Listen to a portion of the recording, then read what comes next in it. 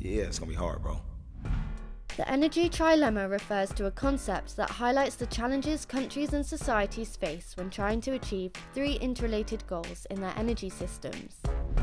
These goals are energy security, ensuring a reliable and stable supply of energy to meet the demands of homes, businesses and industries. Environmental sustainability,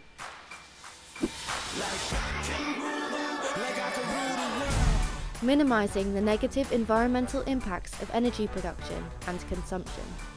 Energy equity and affordability, ensuring that energy is accessible and affordable for all segments of the population.